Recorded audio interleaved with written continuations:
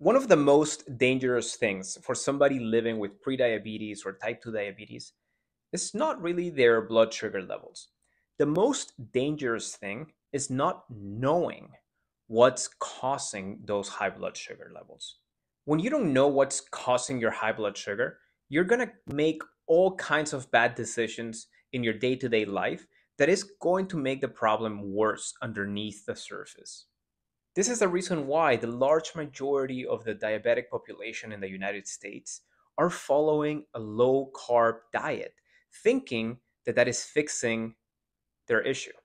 It's not.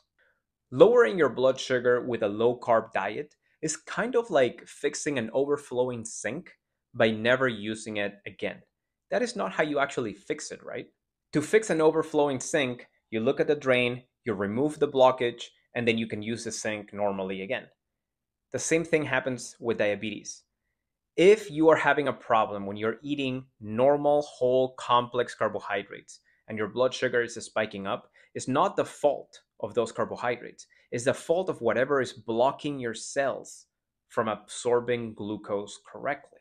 Well, in short, this is known as insulin resistance. Your cells are not opening up, so glucose cannot go inside of your cell. But what is actually leading to the development of insulin resistance? Well, it's an accumulation of tiny fat droplets inside of your cells, known as intracellular lipids, that are disrupting insulin signaling.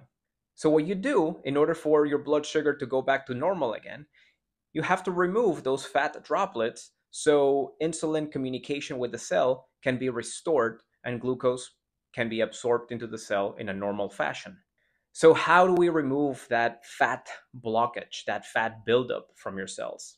Well, that is when lifestyle change comes into place. Eating too much high processed carbohydrate foods and foods that are high in saturated fat. The combination of those foods, usually contained in hyperpalatable foods, are the ones that are the culprit behind the accumulation of tiny fat droplets inside of your cells. And the only way to reverse this issue is truly by eating a diet that is higher in nutrient density and lower in calorie density. Most of the time, this falls between the parameters of a plant based whole food diet, or at least a predominantly plant based diet, where you are eating most of your foods from high fiber sources, low saturated fat sources. And all you have to do is do it consistently to see the result. And there you have it, my friends. I am an exercise physiologist, and if you want more free diabetes education, make sure to hit that subscribe button right here to subscribe to our channel. See you inside.